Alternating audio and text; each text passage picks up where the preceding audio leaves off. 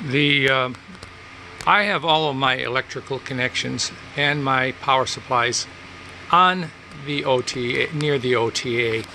You can see that I made a plate here, and attached to that is a power strip. So therefore I only have two cords going through the back of my scope.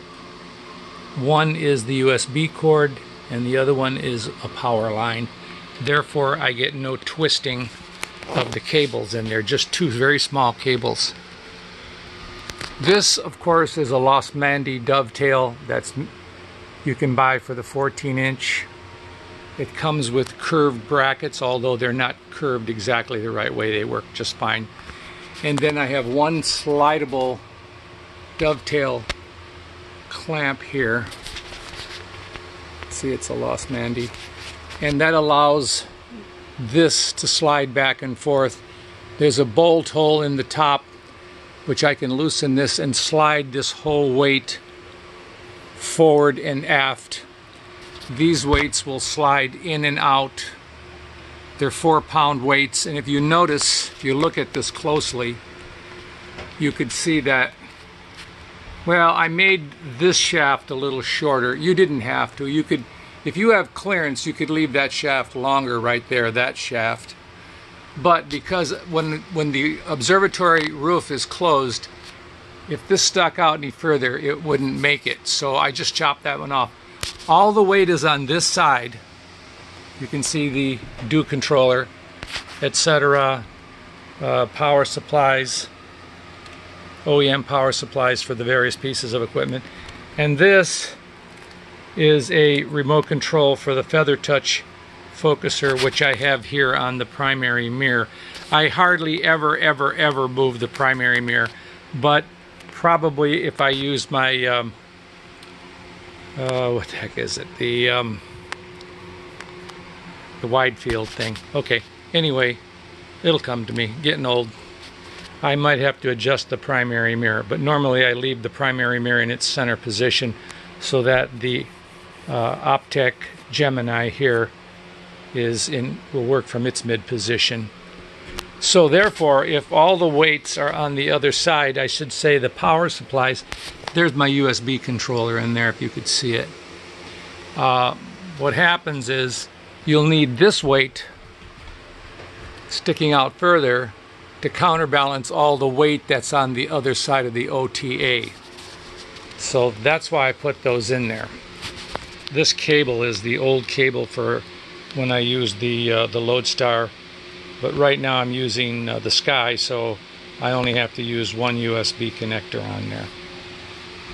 Okay, so what was I trying to think of? The Hyperstar. Okay, mind isn't working. You notice I don't have the Hyperstar on, but I have the capability of putting a Hyperstar on there. So in that case, I would have to adjust the primary mirror with this, and that's what the Starizona Feather Touch remote controller does. So I can use that, but of course when I'm using the Gemini here, Optec Gemini, this focuser doesn't move. The lock screws will be locked now in this when I'm only using this focuser. If I'm not using the Gemini, then I unscrew the lock screws and I allow the mirror to be adjusted with the Feather Touch focuser. Things are kind of dusty here. Okay, so I'll prick up the, let's see here. Let me just double hit this. You can see how close it comes. That's why I had to, I mean, I normally don't do this with the roof closed, but there are times when I want to run the telescope through its motions, you know, and in that case I have to make sure I don't hit, and you can see how close it is. I was just lucky enough where the trusses worked out. So anyway, it's going to its home position, pointing west, of course, which is totally stupid. I do not know why Software Bisque ever did that.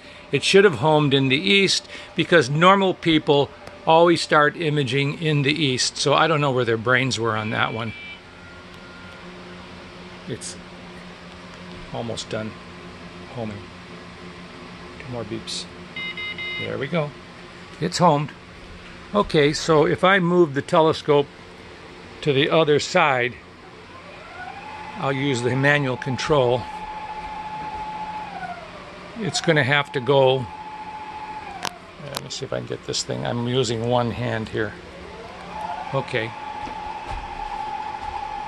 I'm trying to get the scope. Now I'm going to put it all the way on the east side of the meridian.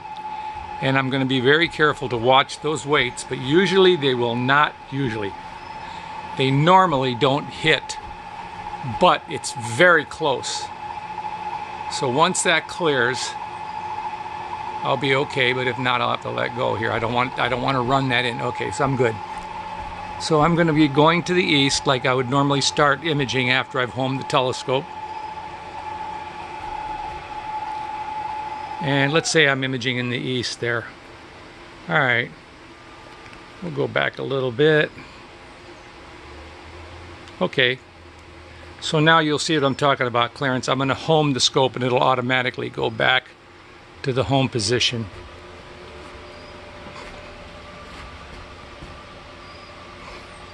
The weights will clear because I've homed it before, and I know that when it's homing it goes through a certain it does azimuth first and then right ascension second.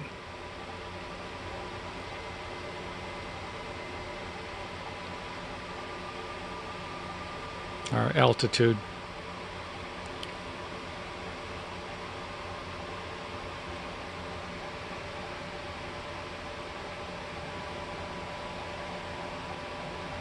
It's doing something weird here. I don't know what's going on. Okay, I'll stop that. For some reason, I must not have hit the button right. It homed all the way in one axis. It shouldn't do that. It should run them both at the same time. So, I don't know. I haven't run this thing in about a year. See what happens here. Got kind of goofy on me. Now I really will have to watch the weights because it's not going through its normal routine here. I really need to run this thing on automatic to get the gears good and greasy.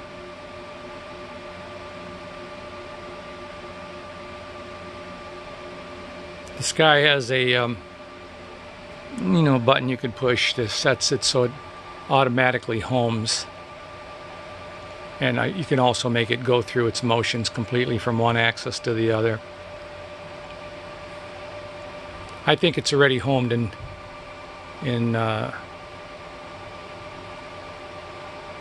one axis already. Here. It's coming to the home position now, so we'll get 2 beeps, then 2 beeps.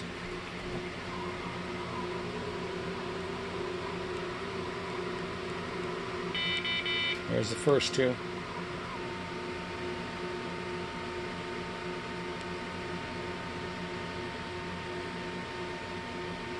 Waiting for the second 2.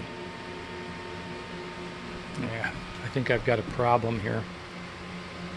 Oh, although it's probably already homed in that axis, so not a problem. What I'm going to do is move it off both axes, and then I'm going to, let's go this other way. And then I'm going to home it and see if I get my double beeps. All right.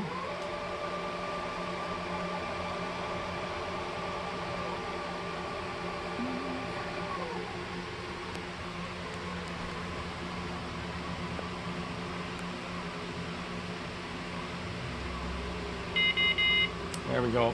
First set. Second set. Okay. Yeah, I think I had it homed in the other axis and that made it act goofy. So what I'll do is I'll bring it all the way around to the other side again. I'm going to hold this.